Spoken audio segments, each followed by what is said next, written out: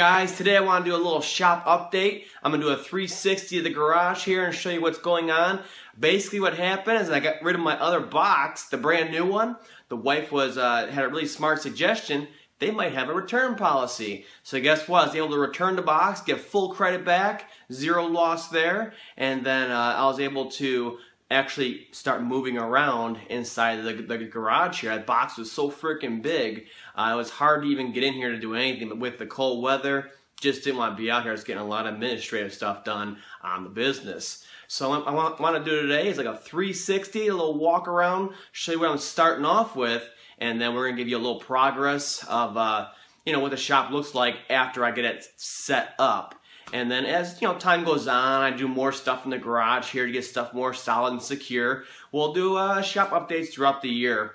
But I just want to give you an initial update, and then I'll show you afterwards what it looks like once I have it actually set up. Right now it's a pile of tools out here, so let's go for it. Alright, so the first thing I want to show you is my guard dogs I have employed here. They're going to watch over the shop and watch my back as I'm working on cars.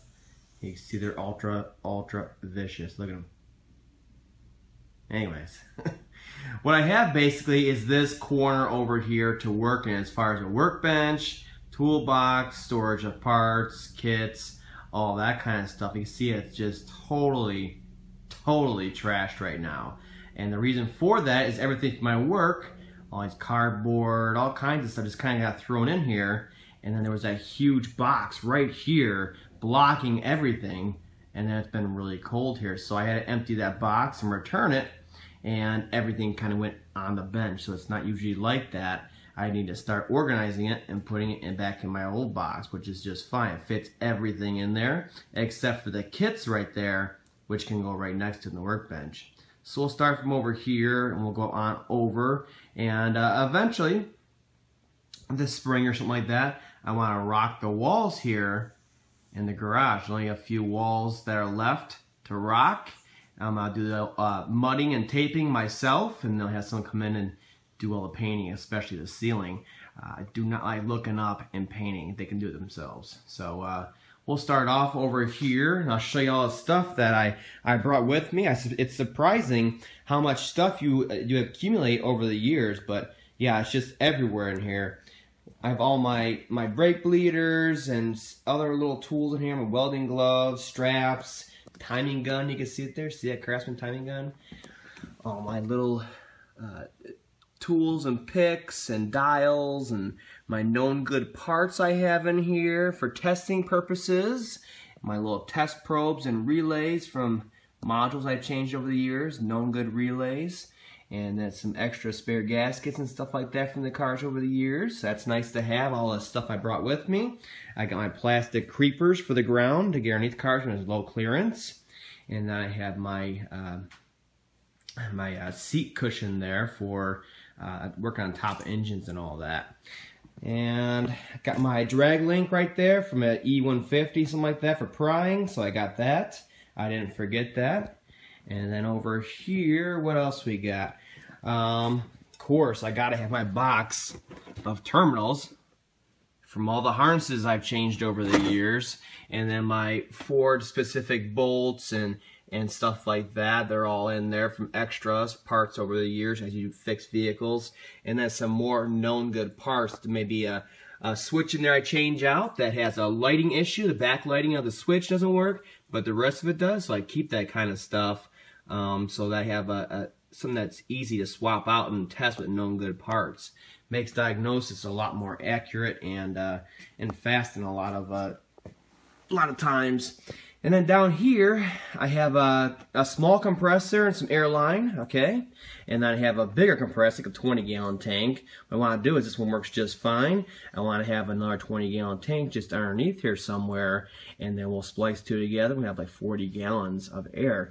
And like I said, I have all those electric tools now, so I really shouldn't need that much air. So I have all this stuff already, you can see.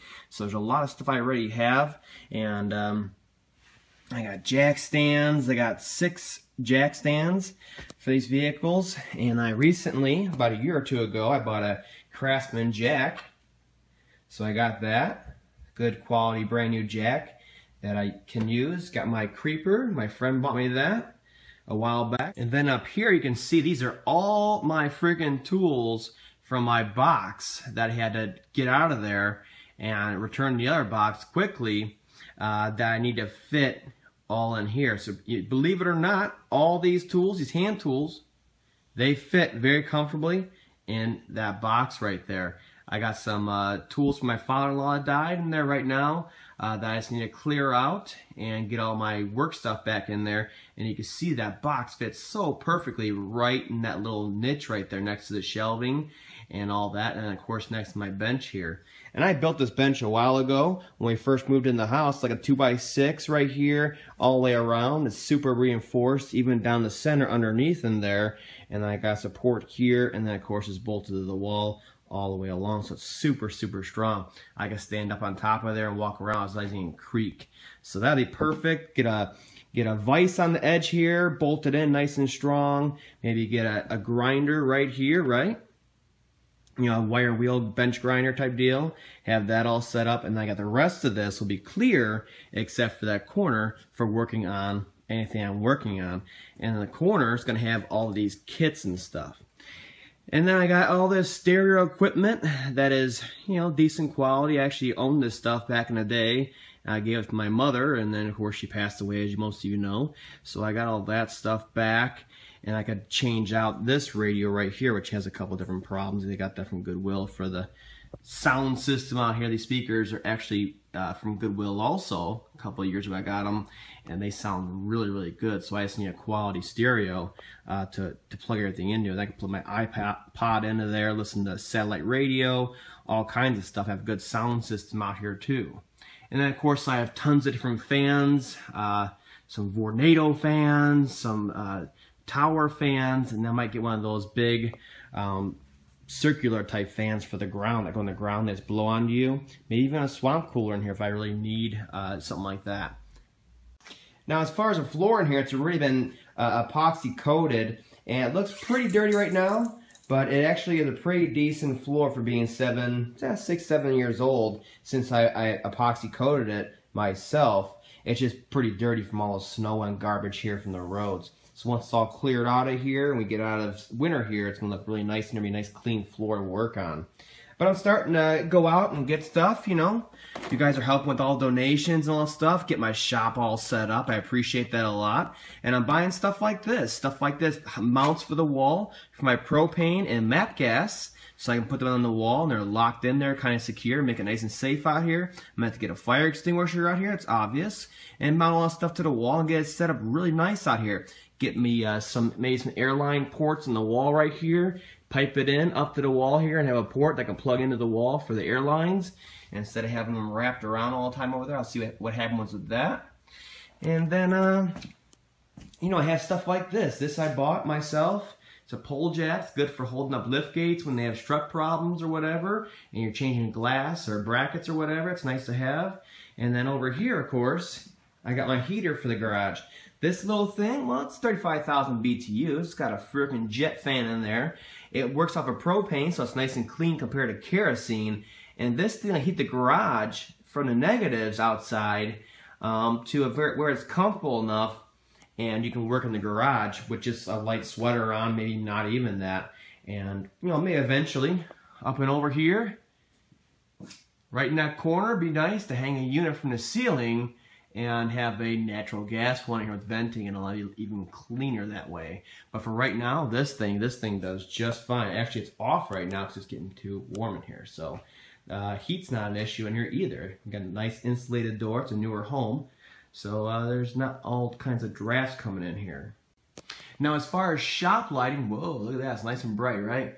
I did put up 4 lights in here about a year or 2 ago. I guess I was kind of getting ready for this, to tell you the truth. And it's nice and bright in here, as you can see. See the dogs there? Yeah, I'm talking about you dogs. But maybe I'll put in like some more, like over here. You know, I'll put another 1 and 2 there. Maybe put 6 in here total. So I have even light all the way around. And I can really see what the heck I'm doing. And then I have some shop lights already. I have plenty of stick lights like this one right here. I'll be doing a review on that soon. And then, of course, I got that sweet light that is supposedly really awesome from Milwaukee. I'll have to test that puppy out too and really put that to use. Alright, so I just want to let you guys see what I have to work with in here, see what the shop looks like, stuff like that, just see how trashed it is there. You can see that. That's what happens when you empty a box that quick, though. So I figure a couple of jobs a month in here, no big deal. Keep it calm, keep it quiet.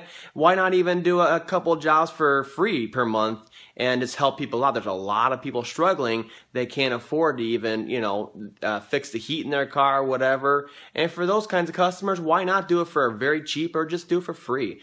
Just help people out. I like to help people, and it comes naturally to me. And of course, I like to work on cars. So why not do both and do some good for the world?